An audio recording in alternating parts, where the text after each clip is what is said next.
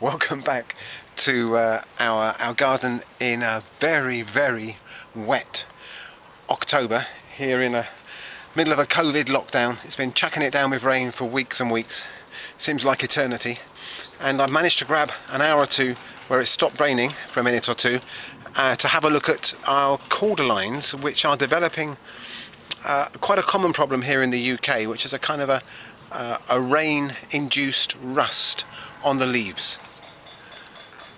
Let's go and have a closer look.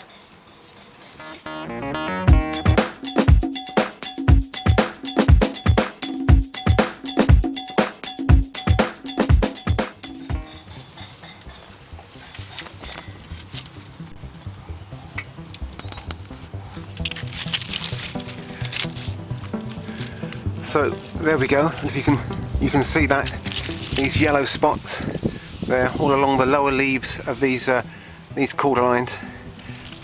You can see some evidence on top of the leaves as well, but typically with this fungal disease, which I'm assuming is a rust, you get these kind of orangey yellow markings underneath the leaf, and this sort of disease is particularly prevalent during damp weather.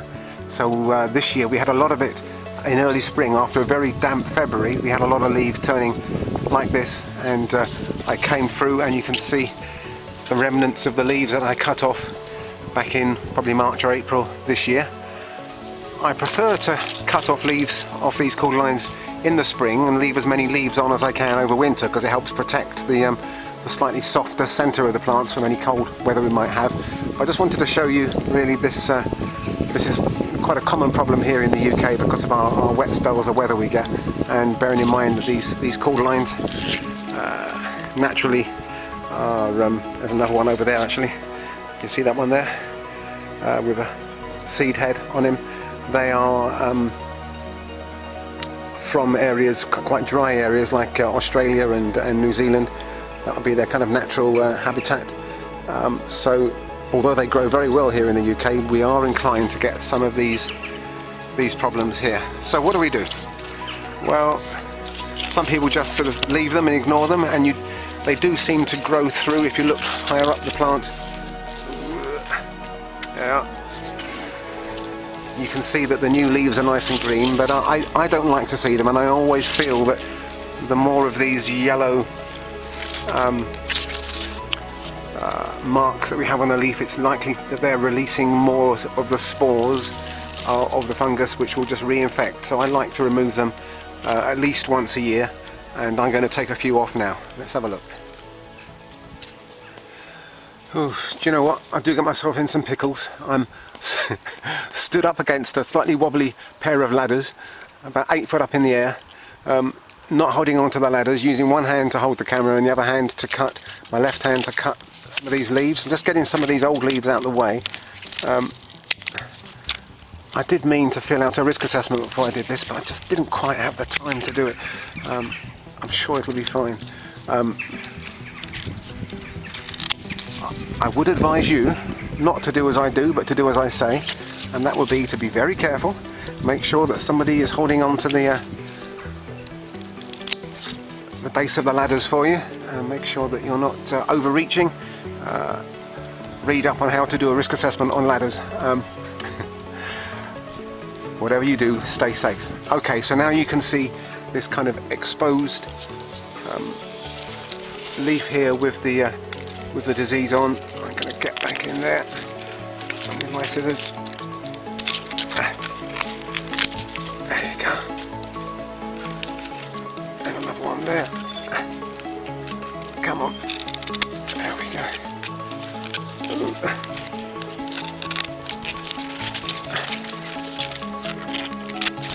Now, as you may know if you've seen any of my other videos, I do like to recycle and compost as much as I can from the garden, but because these leaves are potentially carrying disease, I'm going to put these straight into the council bins to be taken away.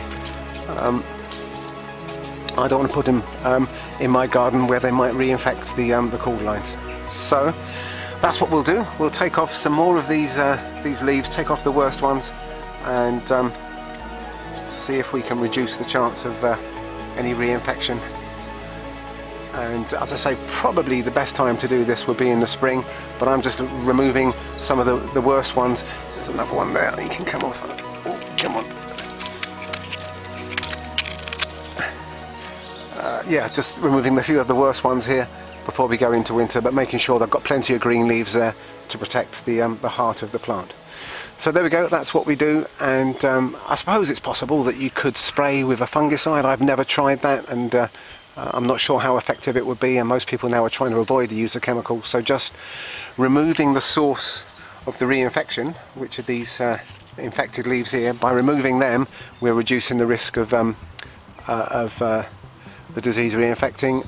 As usual, a high potash feed would be recommended in the spring, because potash encourages kind of stronger cell walls, slightly more resistant and resilient plants, whereas a high nitrogen feed will encourage lots of soft growth, which is more vulnerable to these sorts of diseases and also pest attacks.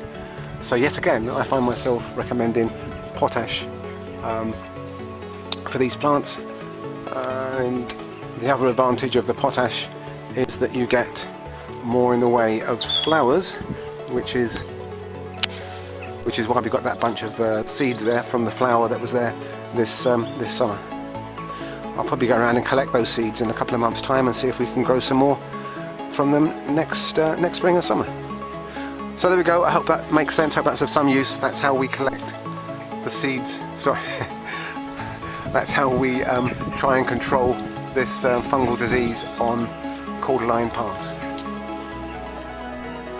There we go, that's much better. It took about 10 minutes to trim away those leaves. You can see the stumps there. There's still some yellow spots on a few of the lower leaves, but it's nowhere near as bad as it was, so it looks much better now for when we go into the winter, and then I can double check and see if it needs another trim in the spring.